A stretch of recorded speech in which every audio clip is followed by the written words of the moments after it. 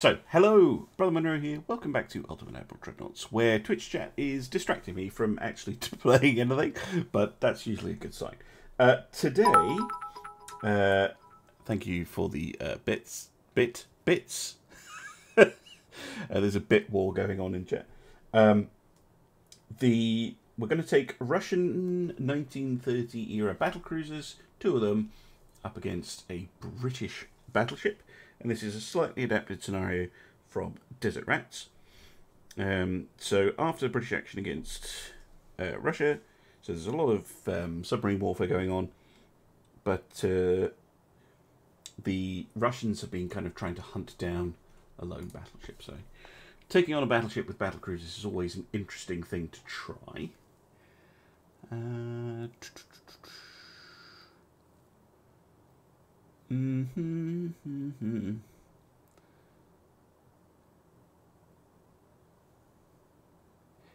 Treefrog should do a scenario where you pick a museum ship, base it off that, but fight a fleet with your... yeah, historical ship fights are really interesting ones. I'd love to do more historical battles and stuff once we get access to saves for custom battles. I'm going to go with medium... Medium? Small? This size, anyway. Secondary towers... 15, 17.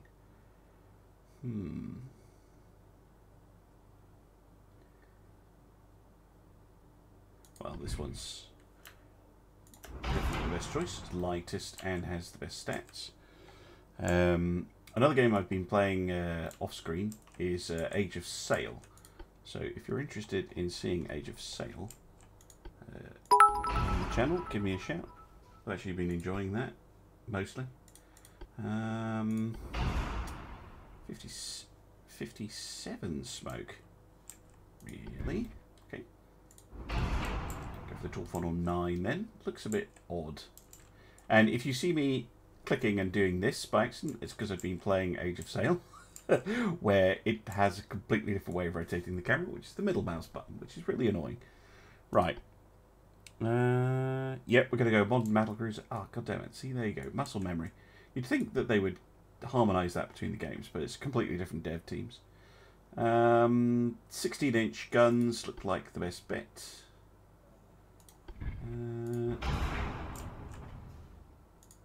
Russian ships always have their towers so far forward.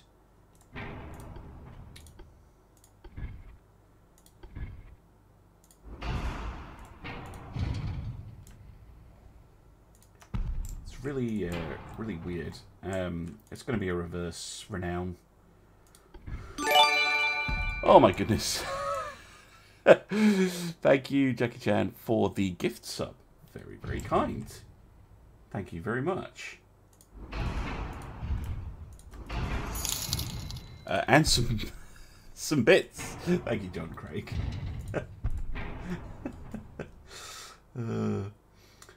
Right, there we go. We'll go reverse renown. As is traditional with Russian ships, it's a backward ship. Secondary guns aren't really important in this particular scenario. I wonder if I can... No. What is the biggest gun I can fit on there? I fit a 15. What about a 14? I can fit a 14. I never use 14-inch guns. Let's do something a bit different then. Because I've done a reverse Russian renown type renown repulse ship before.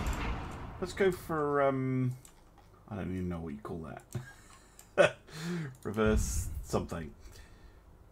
What ship had 3 triple 14-inch guns? Chat? Historians amongst you can tell me. Got a pretty big weight offset. I wonder.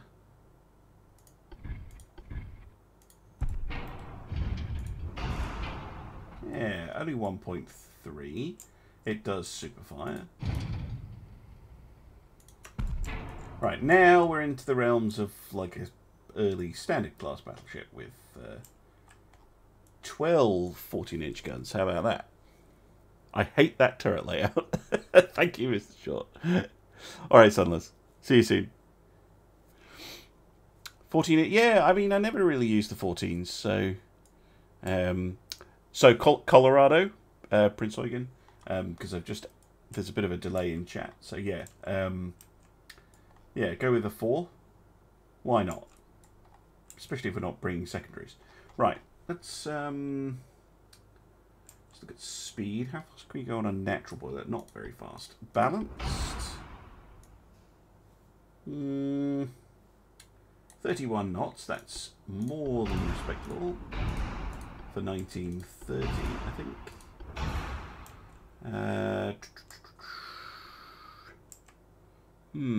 Russian Montana. Hello there, Undutchable77. Any idea if smaller nations will get added? No idea at all. They haven't mentioned any. I personally would love to see the Netherlands being added. I think that would make a lot of sense, as they were a large naval power. I mean, more than some of the other nations that have been included in the game, arguably. I think they would make a lot of sense. And other nations, I think, that would be good to add, maybe Denmark or something like that. They also historically had some form of, you know, large navy. I'm going to go for a semi-realistic build today. So I'm going to go very long range and make sure I fit torpedo protection, even though it's not necessary. We'll go with the sonar. Or bring an advanced radio for no particular reason. I think I'm going to go tube powder, especially with 14-inch guns. Tube powder super heavies, try and get as much pen out of them as possible with full auto reload. So quick firing and deadly, that's the idea. Probably should put some secondary guns on just for giggles. How about a couple of dual 5-inch guns?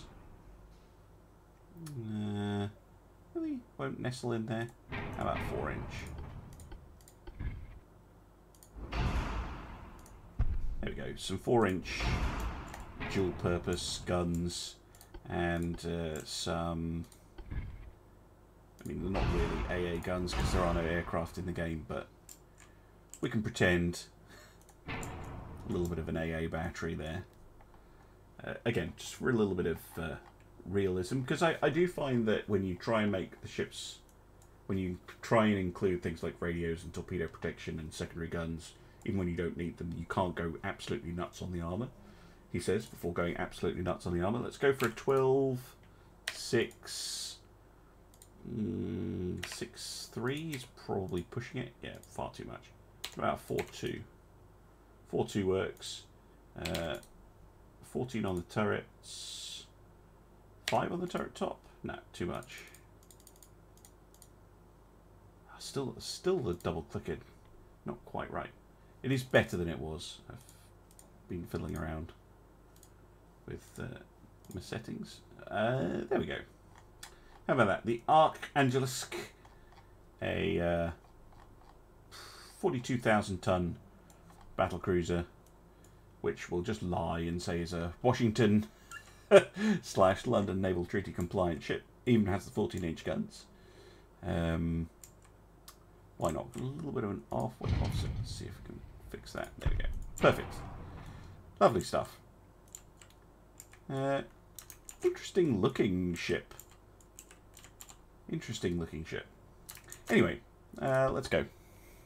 Hey there, Tuppy. How you doing?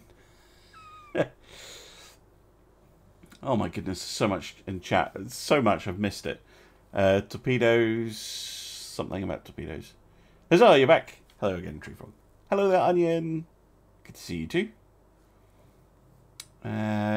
Probably been asked this lots before, but do I have a rough release date for the game? I know as much as you. You can buy the game now in its current form directly from the developers. Thank you very much for the bits, Jackie Chan. Steam release early access is probably coming November, I would guess. Something like that. Oh, Mr. Short, Core Patch 4 will contain new nations. I'll need to check that blog post when I get a chance. I have been scouring the Game Labs forums, but I haven't noticed anything lately. Perfectly balanced as all things should be. Indeed. Yeah, I'm not a big fan of the 14-inch guns, but, you know, I need to challenge myself. Hey there, Volmacon. You need to type ! Factions. Ottomans. Yeah, there's another good shout.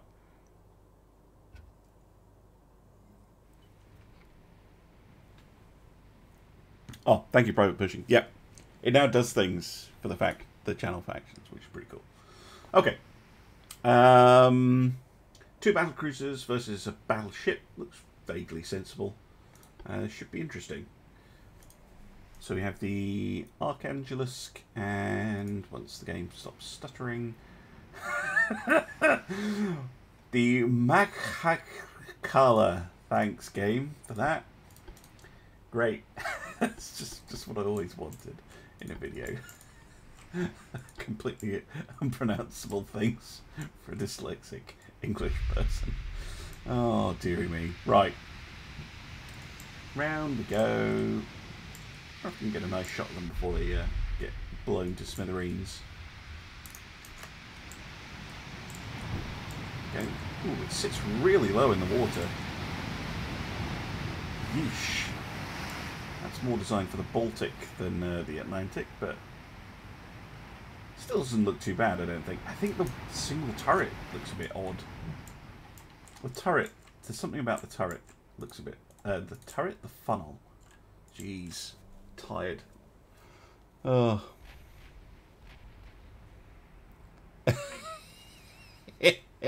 Oh yeah, I thought you'd like that, Treefrog. Yeah, there's also dedicated rooms on the Discord server for all the channel factions. If you're watching this on YouTube and you have no idea what I'm talking about, come join on Twitch. It's fun. We have a laugh. There is no pre-Dreadnought gang. No, there's not. I think the pre-Dreadnought's fairly well covered by cage masts, Q turrets. They're all pre-Dreadnought things. What will Core Patch 1 entail, and when will it actually happen? So this is me basing my memory. Core Patch 1 is due soon. I expect we will get some more information about it soon, and by soon, I'm recording this on July the something, 13th. They did kind of say summer, so I'd expect it in about a month. At least I would expect news within a month, even if that's a delay. Core Patch 1 will bring, from, again, trying to remember, custom battle saves, and the rudimentary beginnings of the campaign. So, Britain versus Germany, no tech, well, not the game will have a tech tree exactly, but no research, no crew mechanics, or officer mechanics, none of that stuff will be in there, but there will be some form of a campaign, so we'll finally get a look at what the maps look like, things like that. Can we have quad turrets as a faction? I think 4 is enough. Pre-1900.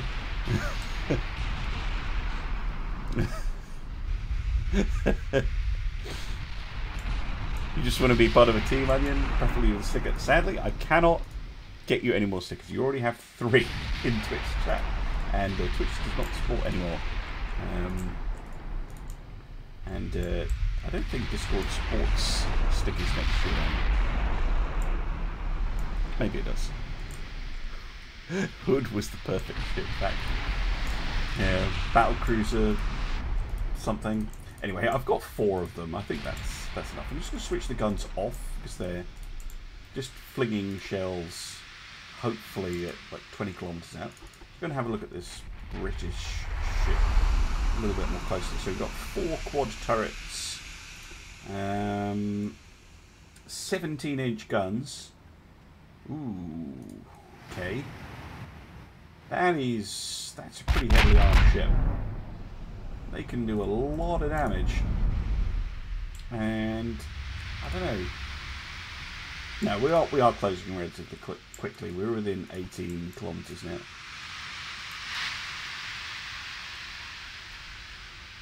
Give in to the dark side of Cage Must. Ow. 150 damage. That's less than I thought it would be. I think they're using standard shells.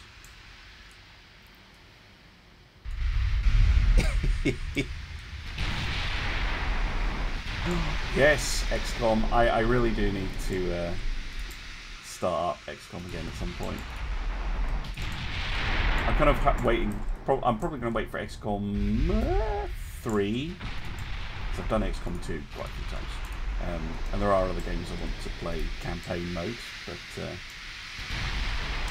this thing has terrible target lock problems. I think it's just because of the extreme range and angle. The redoubtable, slow, 25 knots, maximum bulk hits, 131 million to 72, so it's relatively fair fight. White powder, heavy shells, okay. Armor's okay. Bobbit 3.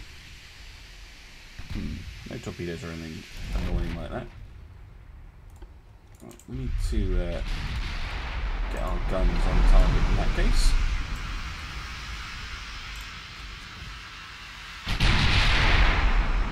Seven, 8% accuracy is not terrible. Come on, Archangels. Let's actually get your guns into the fight. 10%. Good stuff.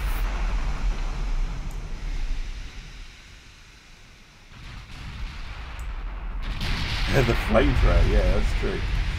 Ow, that was a pretty nasty hit. Right through the belt extended. Oof. Finally scoring some hits back. Good stuff. Of course, the advantage of running with 2 ships is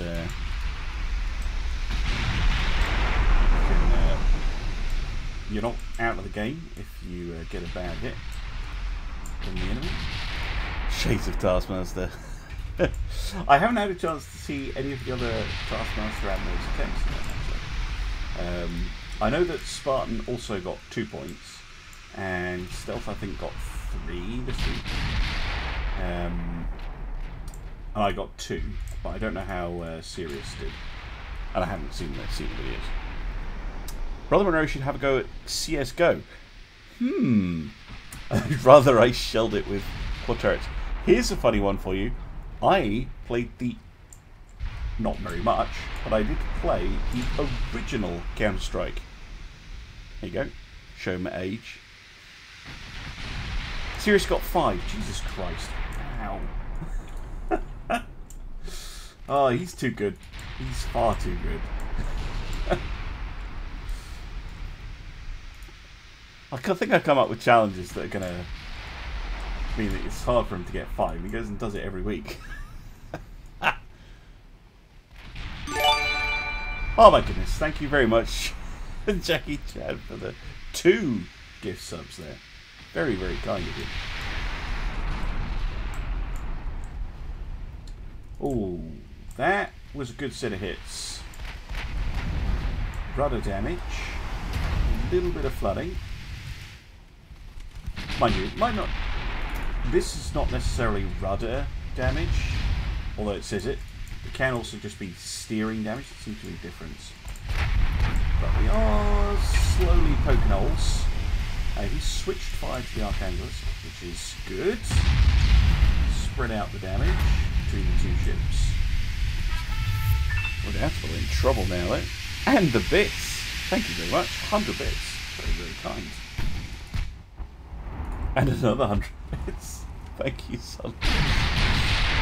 Did you ever hear the tragedy of Darth Plagueis the Wise? Yes. Is it possible to learn this power? Not from a Jedi. The only good, well, good is a relative term, prequels. Film from the prequels. I better not start talking Star Wars. I'm going to start a flame war in the comments. Archane's just taking heavy hits on the bow, but will survive that. Good hits.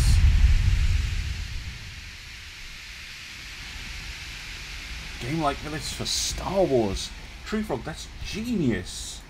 Be amazing. Build your own Star Destroyer. Ultimate Admiral Star Destroyer. Oh yes, that would be good. There haven't been any good Star Wars strategy games for ages. Empire at War was okay. Empire at War was okay. Team Jar Jar, get out of here. No one likes Jar. If any of you have seen the... well, I guess it's not that obscure, but the British sitcom Spaced. There is a brilliant episode in that, pretty much focused entirely on the Phantom Menace.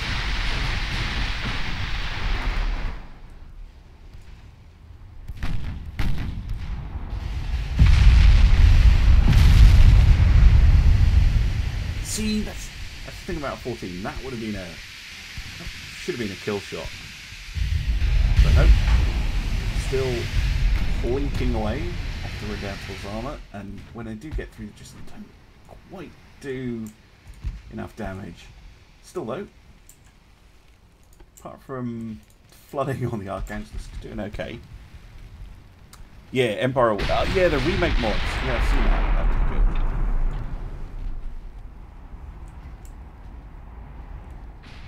The one thing I didn't like about Empire at War was the expansion pack that added the, was it the Zahn Consortium or whatever.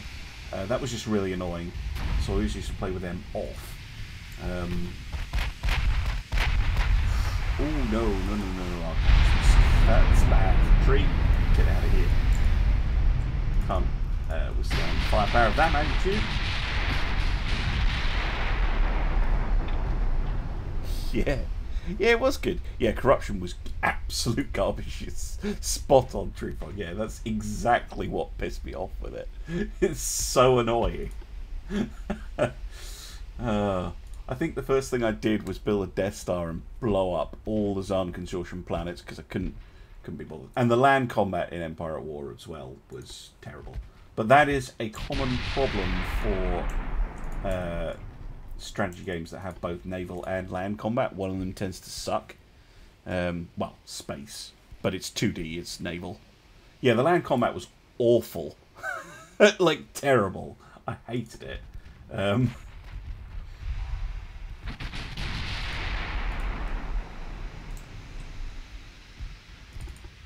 And you couldn't even auto-resolve to skip it.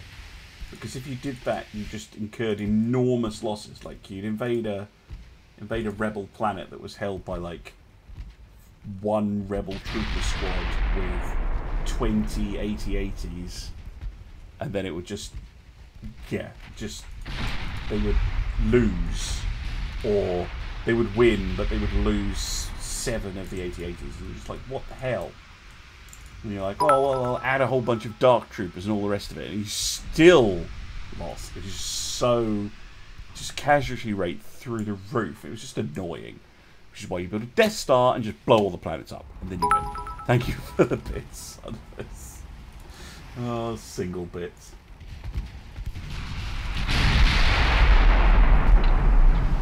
Do I play Stellaris? Yes, as Onion quite correctly points out, I do. I have actually played the Star Trek Stellaris mod on stream. That was a lot of fun. I did a full campaign playthrough of that. I love that. Star Trek New Horizons mod, absolutely fantastic. Your bits are now an acceptable number. One planet held by R2-D2. Yeah, only. And you have legions of stormtroopers, AT-ATs, Dark Troopers, led by Darth Vader, and you still lose. Yeah, it's stupid. Yes, you can find the Star Trek stuff. That's all on YouTube. to go digging for it.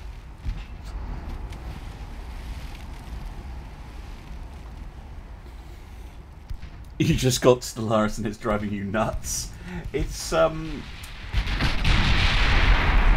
interesting game. I like it a lot though. It's once you get into the swing of it. There we go, flash fired. Oh dear. Someone left the flash protection door open again. Whoops. Well, that was fairly successful actually. Pretty pleased with the performance. And still not convinced by the 14s. I think the 15s or 16s would have been more effective. But a fun ship nonetheless. And for those of you on YouTube, thank you very much for watching. And thank you very much, Skull, for the bits. And I'll see you again soon for some more Ultimate Admiral Dreadnoughts. Bye-bye.